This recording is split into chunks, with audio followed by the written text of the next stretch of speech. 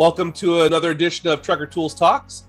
Every week we're interviewing people from across the trucking industry for business tips and updates on what's happening in the market. Today we're joined by owner of ProHaul Logistics and the host of ProHaulTV, Mr. Je'Ron Hamm. Thanks for speaking with us today, Je'Ron.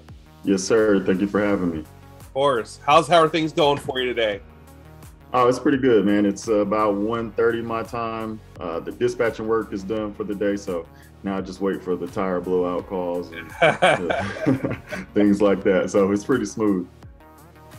So to kick things off, can you tell us about how you got your start in trucking and what you do currently? Yeah. So actually, I was in the NFL for 5 years, and my third year, kind of in between, I broke my leg. So my fourth year was spent recovering from a broken leg. And in that time, I was like, all right, football can't end. Yeah. And so I tried personal training. It wasn't working for me. And someone showed me hotshot trucking, actually. So a lot of people are in the hotshot. Somebody showed me that. And I was like, okay, worst case scenario, I could drive a dually and generate some income. So that was my intro to trucking. Straight from the football field to finding loads. That's an odd transition, man. I haven't heard that one before. Right. So what position did you play? In college, I was a receiver, and day one in the NFL, they turned me to a tight end. Tight end. What team? That was with the Saints. So that's where I originally signed to. Okay. Yeah. Okay. So, we talked a little bit about what initially attracted you to the trucking industry. So you just saw people doing hot shot. Did you know somebody that was doing hot shot? Well, so my girl's dad was here. I knew he was in the trucking business, and she had picked him up from a truck stop maybe 4 days before I knew what he was driving. So while he was here, he was telling me about the money, and I was like, yeah, that sounds good, but yeah, I don't know how to drive a semi truck. I never mentioned that I didn't know how to drive a semi or even got into what type of truck. I just assumed it was semi. And so we go to drop him off at the Loves down here on 67, and I see a dually. He's like, yeah, that's my truck right there. And I was like, oh, you're making that money with that setup? He's like, yeah. He's like, yeah, it's called hot shot. And I said, okay. So then before that, though, no previous experience in trucking. Nobody I knew was in the trucking industry. So, I know that you do some mentoring for new drivers. How did you get involved with mentoring new drivers? Well, so being somebody who came straight from no experience from football to hotshot, I started documenting it on ProHaulTV on YouTube. I just made a little channel. I didn't expect it to grow too big. I was excited with 50 subscribers. And as I grew and continued to document my journey, I started to get a lot of questions from people who were doing the same thing as me. They're jumping from one career into trucking via hotshot. And so much time was spent for free that I was like, okay, let me package something together and offer it as a service. So that's kind of how I got into consultations and things like that, and really having a detailed package on what I could help people achieve as far as getting their process started and going. That's awesome. So with that in mind, what are some of the things you see new drivers struggling with when they're getting started? A lot of it is just exactly what to do, the step by step. And even myself included, when I got going, it was a hope that I had everything right when I first put it on the road. And so those beginning steps and knowing that you get to check that, check getting your business, check getting your MC and DOT and going in order. That's one thing that people struggle with. And also understanding the expenses that come along with trucking. Even myself, I heard the big number, jumped in and realized, okay, all the hidden costs come out, right? Yeah, a lot of it. 25% going to fuel. You have a blowout or have to get a record for some reason, things like that. So I think getting started, every step in that process, and tracking expenses early on is two major things that people struggle with when getting going in the trucking industry. So going back to, I call it past life, but what are some of the similarities between trucking and football for you? Pushing through every day. It's a new challenge. The work ethic you have to put into it for it to be profitable and be worth your time. But number one is just the perseverance you have to have to get through, because there's so many ups and downs in trucking. It could get mentally draining if you aren't prepared for it or expecting something easy. And so that's the biggest thing, just being able to persevere through adversity on the football field and in the trucking world. Yeah, logistics is a different level of stress, I would say, for sure. Yes, yes. I wouldn't have imagined this, like from the conversation I had with my girl's dad to now, and everything I've been through in between, that was nowhere on my radar when we first discussed everything. Yeah, a lot of assumptions I think are made about the industry. When you see it's just somebody driving a truck down the road, they don't understand all the A to Z's in between you getting to point A to point B. Like they don't get it. So definitely, yeah, for sure. So, we talked a little bit about the position you played, tight end, and you played for the Saints. But who's your favorite college team? And then following up from that, who's your favorite pro team? College team, I'm from Louisiana, so I really like to follow LSU. They're having a down year right now, so hopefully they shake back. And then I'm always intrigued with Bama, just seeing, not necessarily a fan, but it's more Nick Saban. What about him creates that type of winning culture? Program, right? Right, but favorite team will be LSU. How about pro team? Are you I keep up with the 49ers. I like the 49ers. Yeah, that was the team where I really started to play a lot when I was in the NFL. So I love them.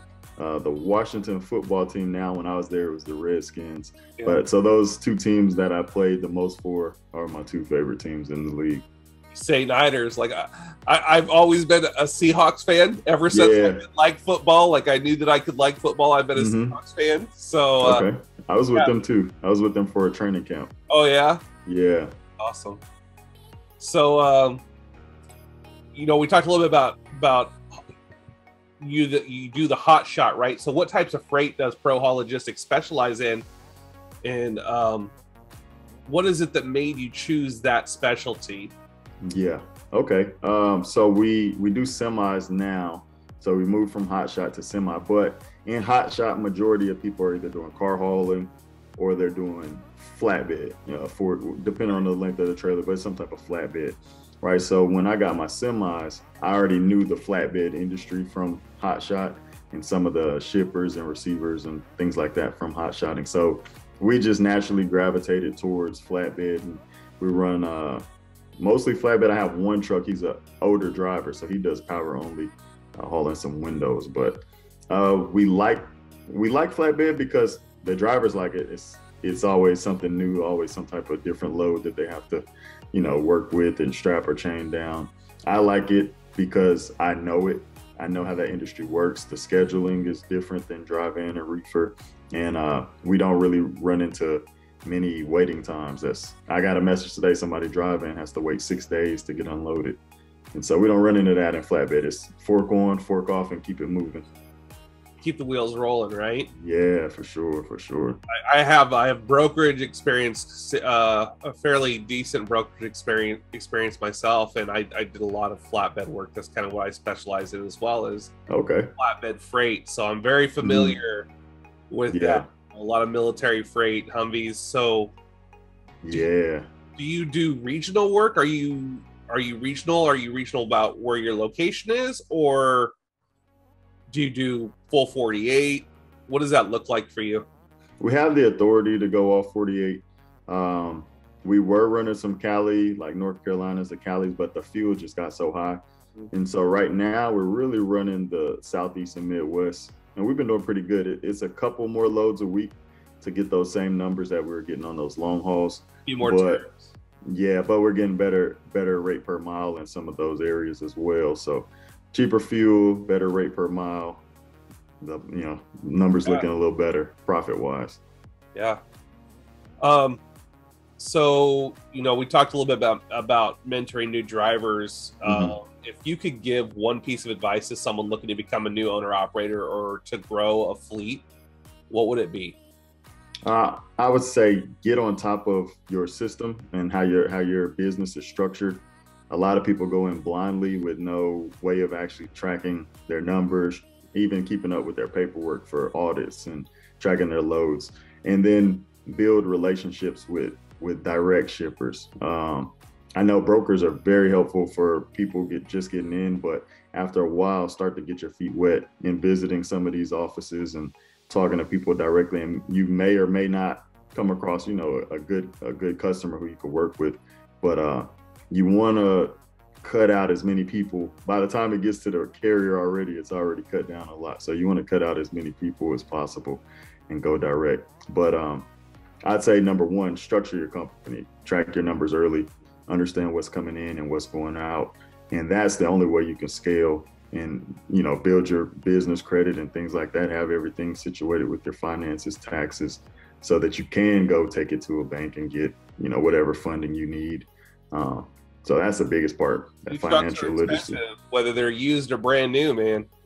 Oh yeah, right now used trucks the prices look new. I'm like, golly, these trucks were at 40,000 a year ago, and they're going for 99,000 now.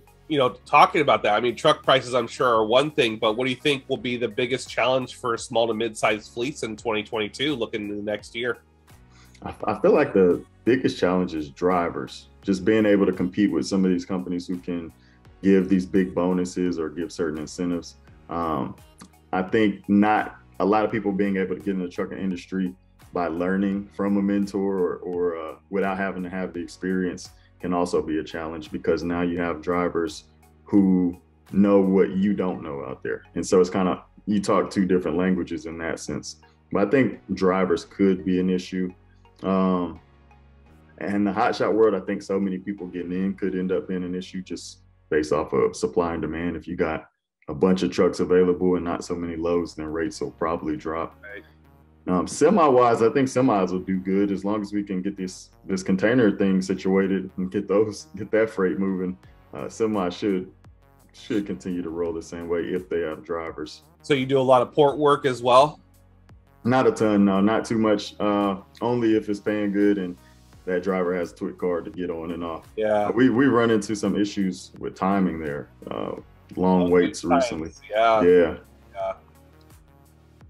Yeah, so it's I'm paying for everybody who doesn't have TWIC to get their TWIC though, just in case, when everything does start moving, you got a bunch of containers that's going to need to get moved around. And so just want to put ourselves in good position for that. For the future, it's good idea.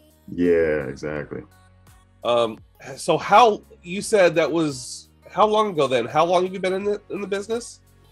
Since 2018. Authority went active October 2018. 2018.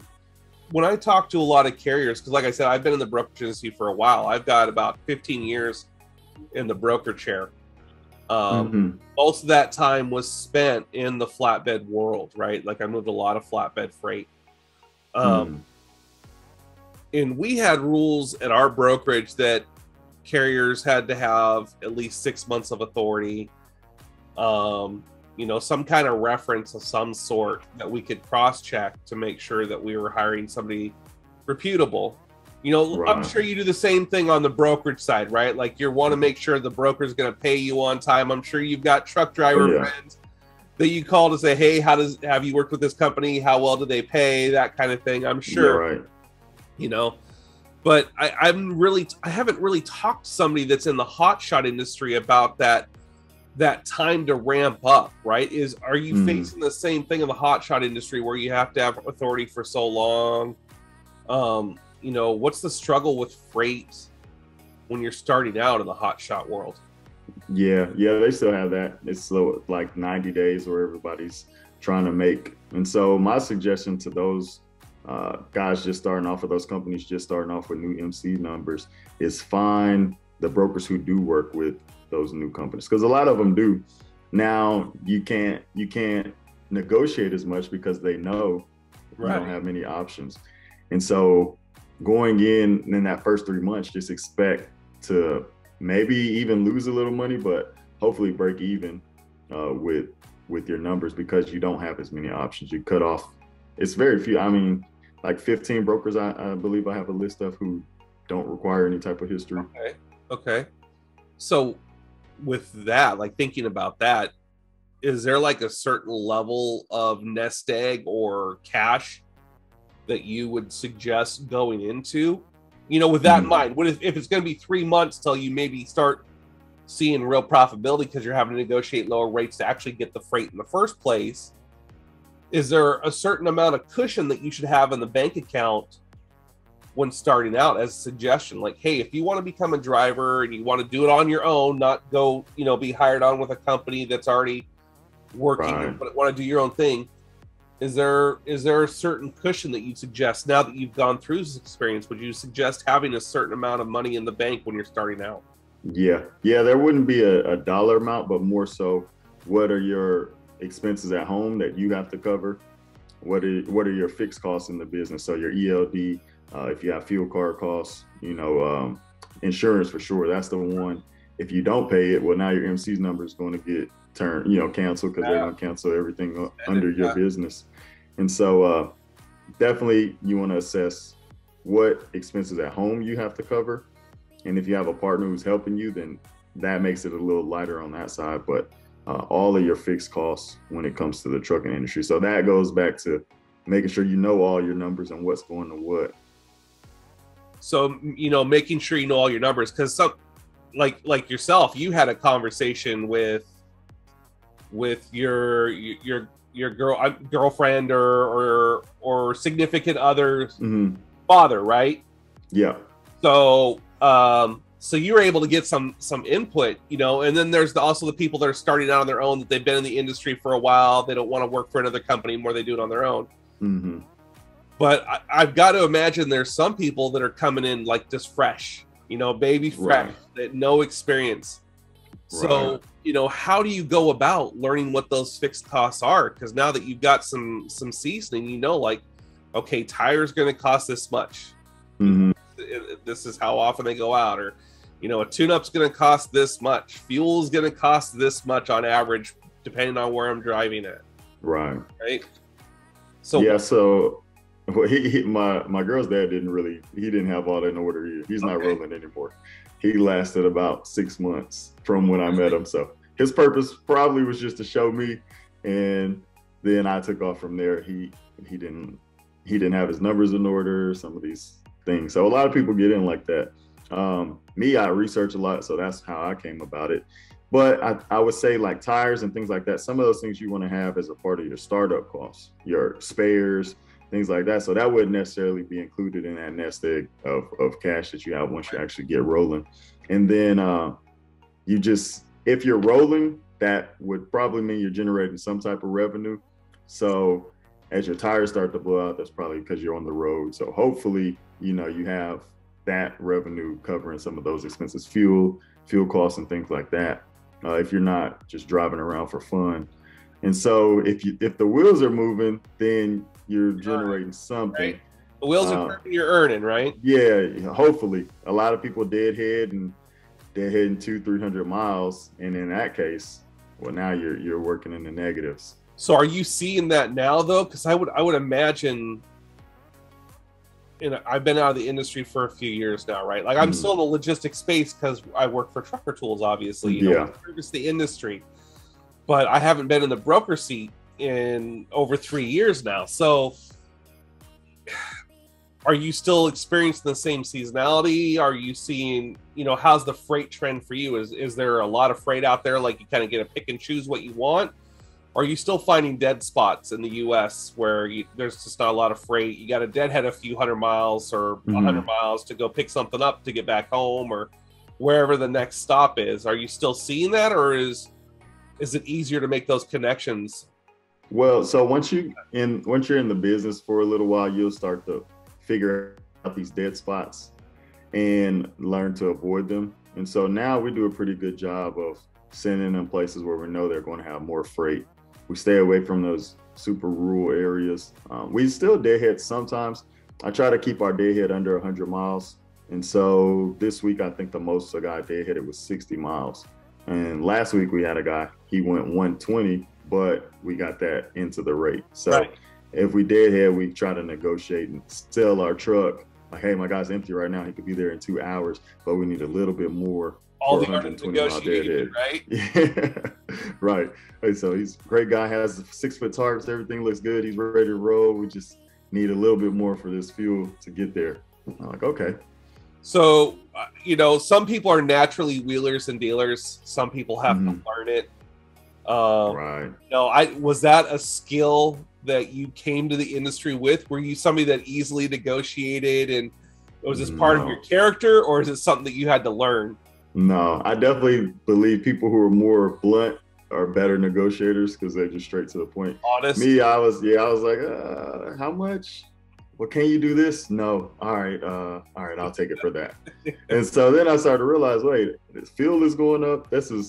There were more loads available. Sometimes negotiating doesn't help because they know it's 10 loads in whatever Wyoming and it's 100 trucks, so they're gonna keep it low. But now I'm pretty straight up. It's just like, well, fuel costs too much for us to take it for that. We could take it for this. And it's either yes or no. And I say, okay, well, here's one of my lines.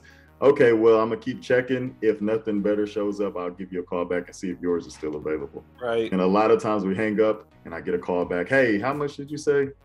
Well, all right, you're taking everything from me, but yeah, you're taking everything. And I can't afford rice and beans for my kids tonight. Come on, like I'm going into my own pocket. Yeah, I'm going into my own pocket. Yeah, that's the old broker lines on the other end of it, right? That's funny. That's funny. That's funny. Yeah. Oh, man. So I negotiate higher than I really want. So if it's 3,500, I'm aiming for, I'll go at like 38. So, right. Meet me in the middle at 35. Right, it's the art of the negotiation, man. It's the art. Yeah. Right. All right. Je'Ron, I just wanted to say thanks for joining us today, sharing your knowledge. Appreciate you. And thanks to our audience for tuning in for another edition of Trucker Tools Talks. If you have someone in mind that you'd like us to interview or have any questions, use the comment box to let us know. All right.